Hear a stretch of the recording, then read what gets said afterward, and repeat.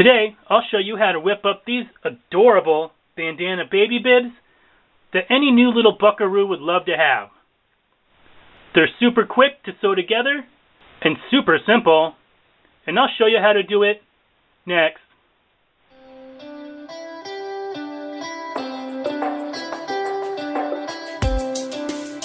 The things you're going to need to make these adorable bandana baby bibs are a button-up shirt.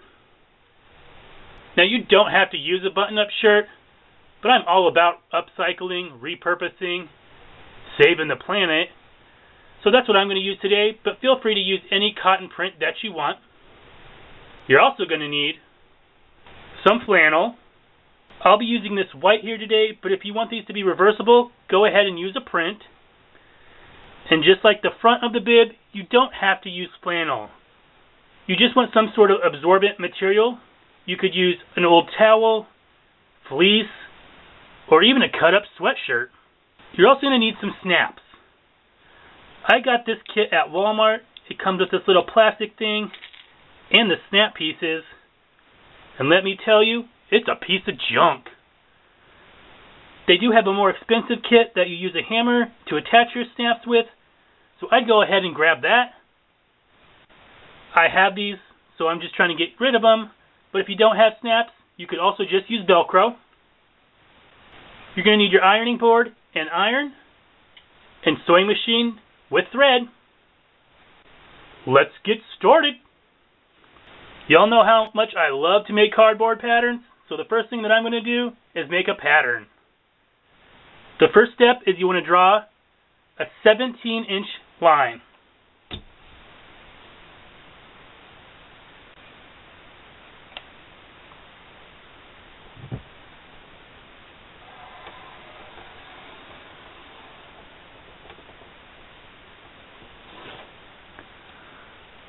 Just like that. Now we want to find the midpoint of that 17-inch line, which would be 8.5, and make a little mark. Next, you just want to line up your ruler with that mark there, and make sure that your line is straight down here. And we're going to draw a line.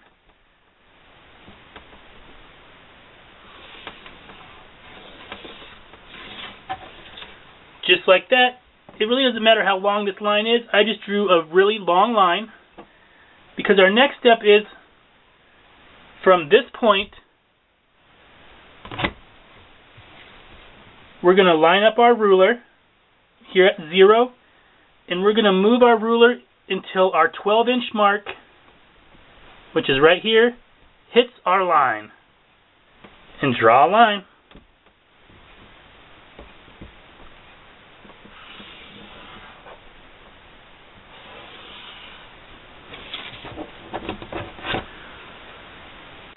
Just like that, and we're going to do the same thing on the opposite side.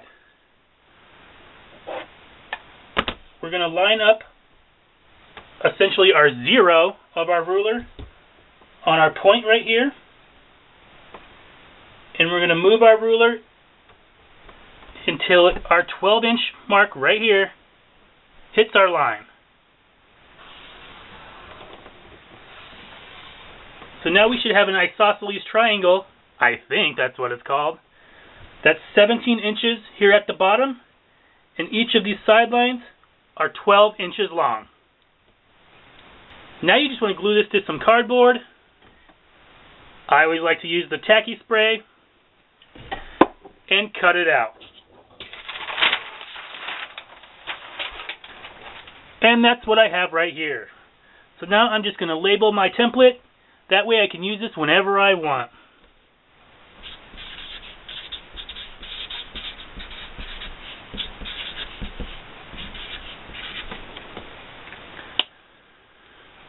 Now I'm just going to set my template off to the side for a minute. And I'm going to grab my button-up shirt. Like I said, you don't have to use a button-up shirt, but I like to repurpose, recycle, and reuse whenever I can. And I think it would be great to take a bunch of Daddy's old shirts and make a bunch of these bibs up for his little buckaroo. Next, I'm just going to take this to my ironing board, give it a good press to make sure there's no wrinkles or creases. Now that we have this nice and ironed, you just want to take your template here and cut out one triangle from your shirt.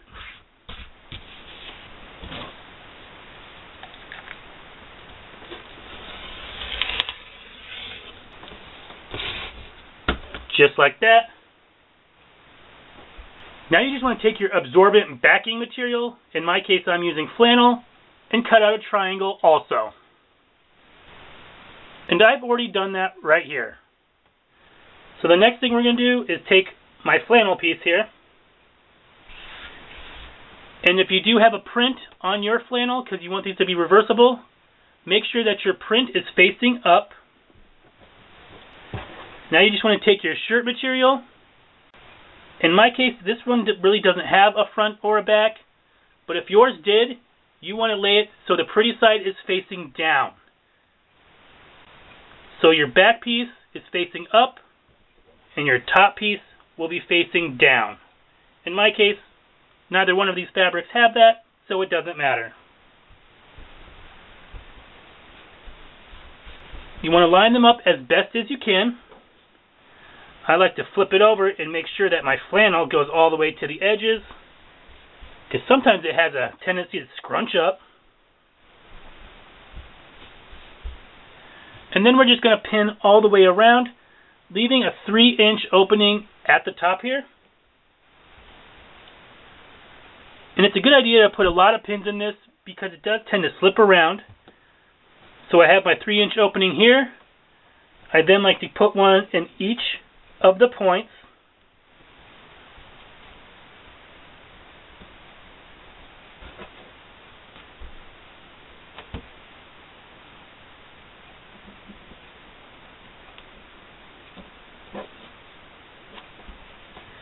And then I'll just put 2 more here at the top and 3 along the sides.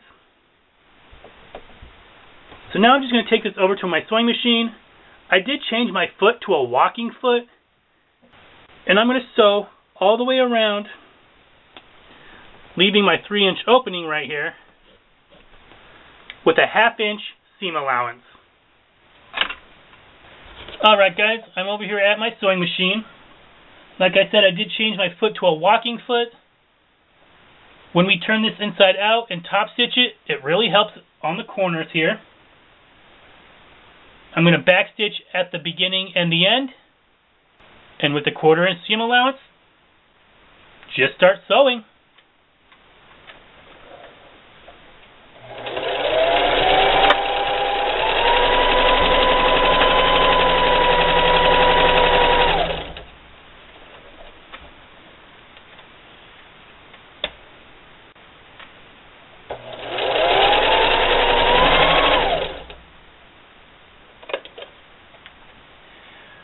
When you get to these corners right here, it could be a little bit tricky. So what I'm going to do is just eyeball it. When I think the thread is about a 1/4 inch away, I'm going to stop, put my needle down, raise my presser foot, and turn the project.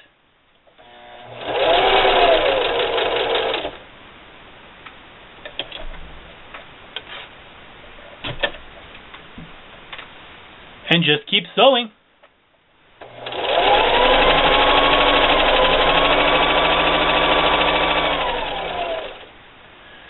Now when you get down to this bottom point, it's a little bit easier.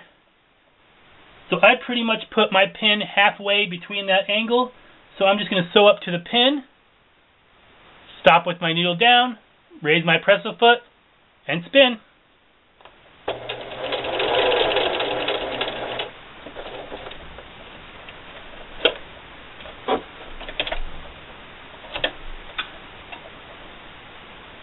And continue on.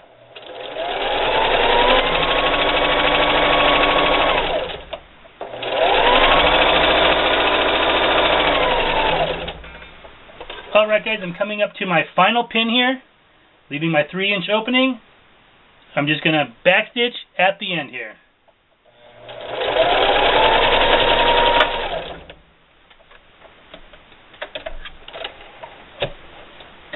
Alright guys, so the next thing that we're going to do is we're going to clip our corners here. I'm going to clip the tip. Make sure you don't go through your thread here. And I'm also going to take a little bit off the sides here to reduce some bulk.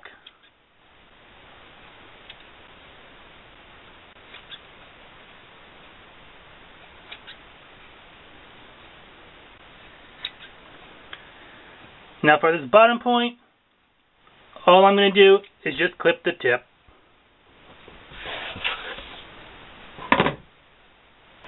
Now the next thing to do is you just want to turn your bib right side out.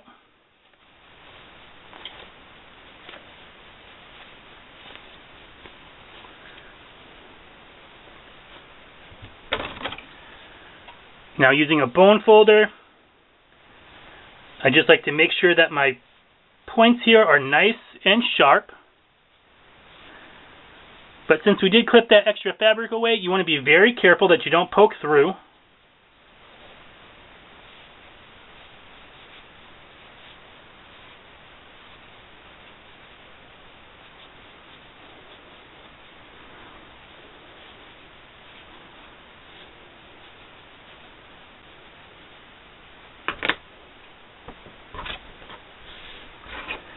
Now we're just going to take this over to our ironing board, making sure our opening here is tucked in, and give it a good press.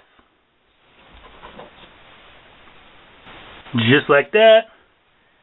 Now the next thing we're going to do is we're going to take this over to our sewing machine, and with the 1/8 inch seam allowance, we're going to top stitch all the way around, back stitching at the beginning and the end, and making sure we get this opening closed. Alright guys, so I'm going to back stitch at the beginning and the end and top stitch all the way around with the 1/8 inch seam allowance.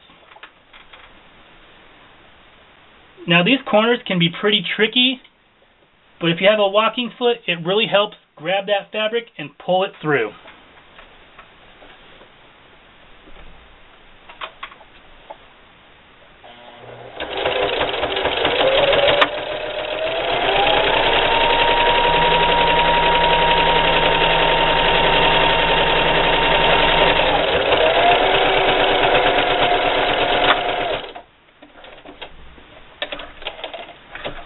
So now we're just going to put our snaps on. So this little kit just happens to be a 4-piece set here. So you're going to need the male snap with the top piece, the female snap with the top piece, and your little crimper thing here.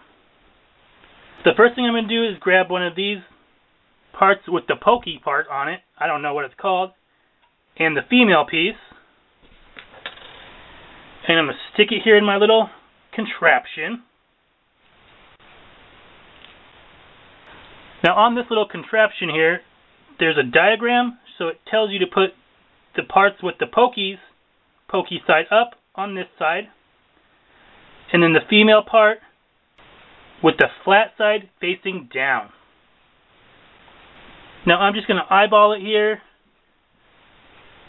I want mine about right here.